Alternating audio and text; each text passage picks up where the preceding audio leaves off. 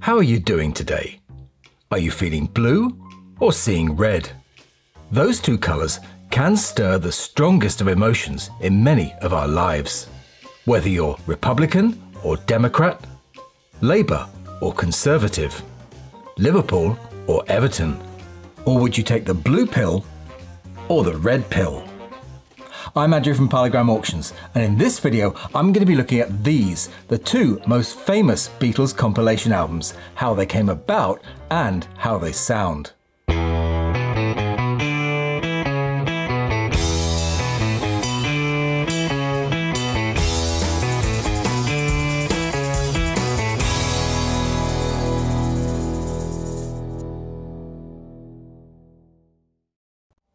To help me on this noble quest, I've got 16 different copies, 8 red and 8 blue, each from a different era and from different parts of the world.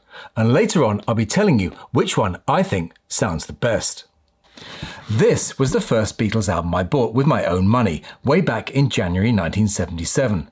And like so many others, it was a giant leap for me into the Beatles' music. It was swiftly followed by this copy of 1962 to 1966, which for some reason, despite being bought new from a market stall in Cambridge, is an Italian copy. But for my money, neither as a compilation have ever been bettered. The Beatles' stock in 1972 and early 1973 was about as low as it could possibly go. They were yesterday's news. The fan club had closed down, there were no Beatles conventions, no Beatles tribute bands, and even the Beatles themselves wanted nothing to do with the Beatles.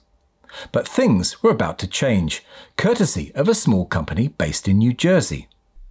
That company was called Audio Tape Incorporated, and they, using copies and needle drops made from the Capitol albums, put together two lo-fi, ramshackle double compilation albums called Alpha Omega. In late 1972, it began to be advertised on radio, TV and in print and became available for mail order in January 1973 for $13.95. Like today, Apple is one company you don't want to mess with legally, especially if the boss was Alan Klein. He immediately filed a $15 million lawsuit against Audio Tape, which brought production and distribution of the set to an abrupt end. However, it's unclear as to whether or not Apple got its money, but the objective had been achieved and the album was off the streets. The whole sordid affair must have made Klein realise that he was missing a trick, and more importantly, missing out on making money. So he instructed his team at his company ABCO to come up with something special to get the Beatles back into the charts, and this was the result. 1962 to 1966 and 1967 to 70. Otherwise known as the Red and the Blue albums. Despite TV ads at the time saying that the songs for the albums had been chosen by the Beatles themselves, they, despite being invited to give their input, wanted nothing to do with it. The track listing was in the end put together by an ABCO employee and was cleverly designed to include just original compositions without any cover versions. As well as having nothing to do with the track listing, it appears that no Beatle had anything to do with the cover design either. Now, all of their album covers are works of art in their own right, and Sgt. Pepper is always held up as being their best. But for me, the cover for this album is up there on that same level. Using the Please Please Me image together with the aborted Get Back album cover shot was a stroke of genius. Both images are fairly unremarkable in their own right. But when placed side by side, or back to back in this case, they become truly fascinating.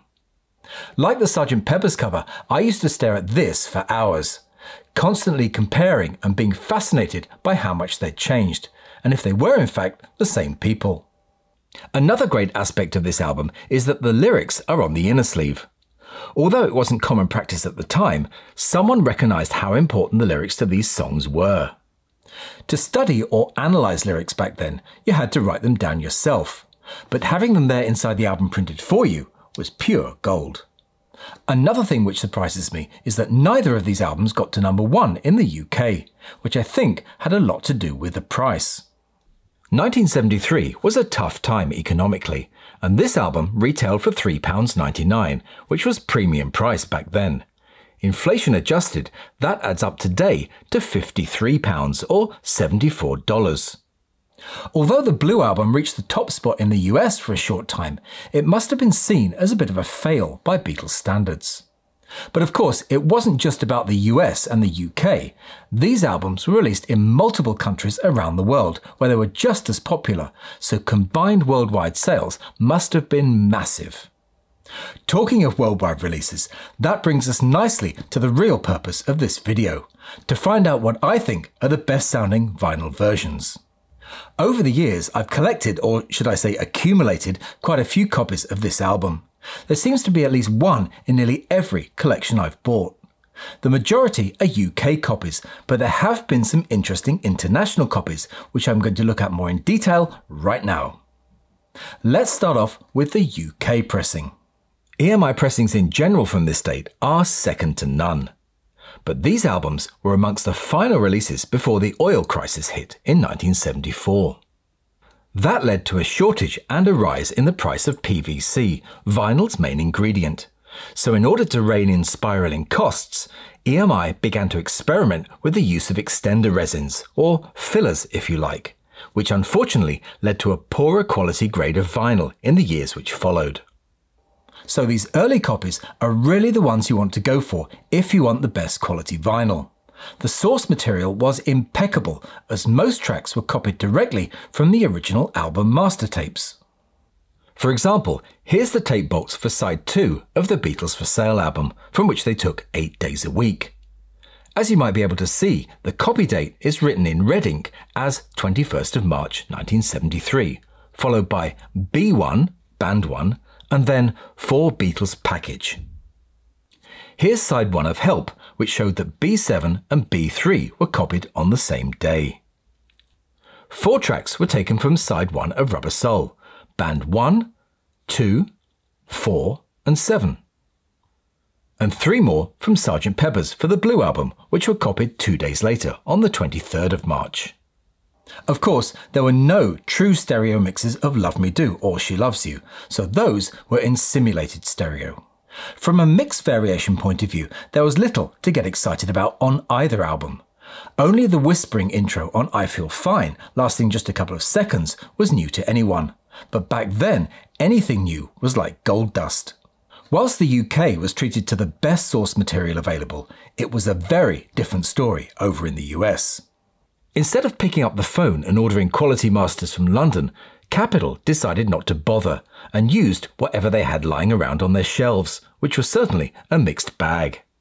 For example, you get the reverb-drenched but hit mono mix of I Feel Fine, the Yesterday and Today mix of Day Tripper, and Help with that wacky James Bond intro, which a lot of people actually prefer over the clean version. They also had to endure simulated stereo versions of I Want to Hold Your Hand, together with dirty mono mixes of A Hard Day's Night, Ticket to Ride, Penny Lane and Hello Goodbye. Other countries, as we'll see shortly, were more than happy to receive a mixture of copy tapes and Metal Mothers from EMI in London, which gave them a more consistent and better sounding product. Obviously, I don't have every pressing from every country, but I've got a decent selection here to work with, which should give us a good cross-section. If you have a good sounding one that I don't mention, let us know all about it in the comments.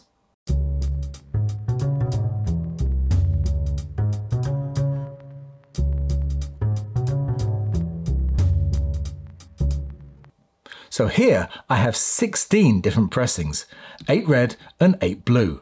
So let me introduce the contenders. Firstly, in the red corner, a 1973 UK first pressing, a UK 1978 red vinyl, a German first pressing, a Deutsche Grammophon contract pressing, both of which are local cuttings from UK tapes, a US Capitol pressed in LA, a South African pressing which uses UK first pressing mothers, the 1994 UK red vinyl edition which uses digital masters, and finally the latest 2014 analog reissue. And in the blue corner we've got, again, UK first and blue vinyl pressings, the German first press, and a Sonopress contract pressing, a French contract pressing for Germany, a 1980s Greek pressing, a 1973 Capitol Winchester pressing, and finishing off again with the 2014 analog edition. Finally, this cool-looking French box set from 1981, which contains both sets, all inside the coloured inner sleeves. So let's kick off with 1962 to 1966, and first up is the UK first pressing. Now this is the true benchmark of how this album should sound. All of the tracks are dynamic and full of life. The sound is warm, clean and clear in all of the right places, and it's really difficult to fault on any level. The 1978 red vinyl, however, is a completely different animal. For this edition, they didn't use the same mothers as the first pressing. It was totally recut especially for this release, which is why it has unique hand-etched matrices, rather than the machine stamp ones of the first pressing. It's also a good 20 grams heavier. Despite that extra weight and superb looks, it's a real disappointment. The sound is really muffled and lacks any of the presence of the first pressing, and is definitely a case of style over substance. The first German pressing is closer to the UK first pressing, with a slight bass roll-off but still clean and warm and nicely balanced in all departments. The vinyl is really quiet too. The Deutsche Grammophon pressing is a little more refined, but it's too close to cool between the two, but you wouldn't be disappointed with either. Unfortunately, I don't have the widely praised DMM pressing of this album, but maybe someone who does will chime in with their opinion. The US pressing is a completely different animal, and it's impossible to compare it to other pressings because it uses so many different masters and unique versions. For what it's worth, it sounds okay, and it's the only way to get your nostalgic fix of the cavernous I Feel Fine and the James Bond intro on Help. Being pressed from UK first press metalwork, the South African pressing sounds really excellent. It's cut much louder than the UK pressing and sounded great on my system. It's certainly the first in this test to be on the same level as the UK first pressing. The French album from the double box set was very smooth, and whilst it didn't have the full-on energy of the UK pressing, it has a very pleasing, well-mannered sound. The UK 1994 red vinyl was cut from digital, and it sounds like it. It's brittle and flat and fatigued my ears after only a few tracks. If you really must have this on coloured vinyl, go for the 1978.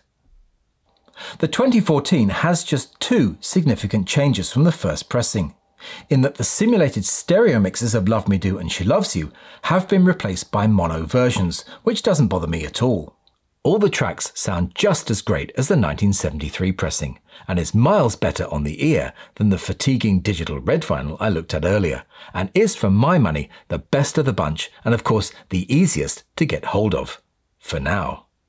Now let's move on to the blue, and first up again is the UK first pressing. This is a wonderful sounding pressing with everything perfectly balanced. Rich controlled bass with superb mids and the highs all in the right places. Everything sits together perfectly, and it's going to be hard to beat in this test, but let's see. Thankfully, the blue vinyl pressing doesn't suffer from any of the lack of high end as its contemporary red vinyl version. In fact, it sounds superb, and it's difficult to split this and the first pressing. If you see one, snap it up, it's a real winner, and it looks great too. The German first pressing is decent enough, but it sounds rather distant in comparison and lacks the sparkle of the UK pressing, leading me to believe that it was pressed from a UK copy tape rather than tapes from their own library. The German Sonopress has more bass and a fuller sound overall, and might be worth seeking out if you're into German pressings. The French contract and double box set pressing is like the red set, not as in your face as the German or UK pressings, but is very refined. There's a lot of detail in the mid-range which gives a real transparency to the vocals. It's a very enjoyable pressing which really impressed me. Another which also surprised me was the Greek pressing, which are not normally known for their sound quality. But this later pressing was every bit as good, if not better, than the German pressing. Unlike on the Red album, where you've got a couple of unique nostalgic mixes, there's very little to get misty-eyed about on the Capitol pressing. Unless, of course, you enjoy those nasty sounding vintage stereo mixes from the Magical Mystery Tour album. The 180-gram discs of the 2014 edition sound a little more compressed than the first pressing, but have more details on the vocals. Some of the later tracks are a touch bright, but the wonderful bass is still there. In fact, it's superb and I could listen to it all day long.